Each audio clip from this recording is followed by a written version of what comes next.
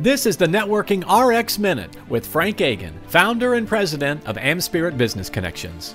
Peter Drucker, famed author, educator, and management consultant, whose writings contributed to the practical foundation of the modern business corporation, once remarked, "A business either grows or it shrinks. It doesn't stand still."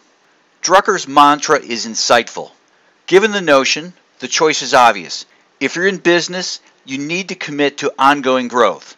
After all, why would you submit to having your endeavors dwindle away? While Drucker's quote clearly applies to business, it applies to networking as well. Think about it.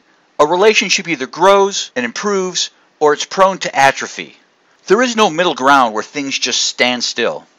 So with everyone you know, that's the choice. Build and reinforce your connection, or sit by and let it slip away. Given that option, what do you want to do? With the people who are important to you, commit to the relationship. Invest time, put forth energy, continue to build on it.